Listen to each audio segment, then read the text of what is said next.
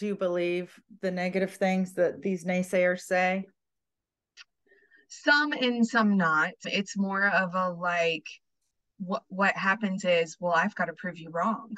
Mm, And so then I start heading down a paths, goals, and achievements even that I never really wanted for myself, that I'm yes. trying to prove someone else wrong. Like, well, Mm, see, I got that degree on my wall now. You can't tell me that I'm not right. able to do that thing. And then I look at the degree and it's like, why did I do that? I didn't even really Yes. want that. Right, right. Okay. And this makes so much sense.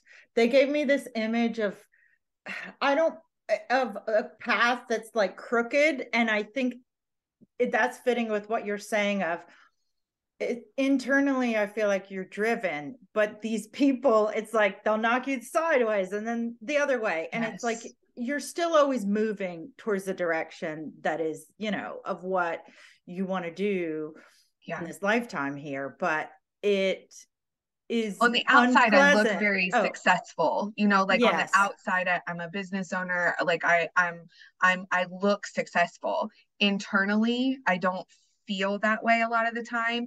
And I think Mm-hmm. it's because I've been following other people's, not necessarily their paths for me, but what they told me I couldn't do.